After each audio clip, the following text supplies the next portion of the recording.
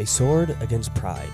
Welcome to our 6th book study post. Today's theme is humility, pulled from chapter 6 of book 1, The Red Dragon of Pride. Every knight needs a sword, but to slay spiritual dragons like the Red Dragon of Pride, we need spiritual weapons like the Sword of Humility. St. Augustine said that without humility, there is no other virtue. Just as pride is the first and most deadly sin, humility is the virtue we must have in order to have any other virtue.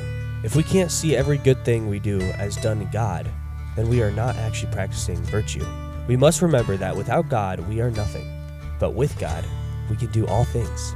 Jesus is the master of this sword of humility. As he said, "I am gentle and humble of heart." As dragon slayers, we must strive to be like Jesus, our leader and king, so we can one day become saints in heaven with him. Some questions to start your family discussion. What are some areas where we struggle to use the sword of humility, and how can we do better? What are some areas of life where we wield the sword of humility well?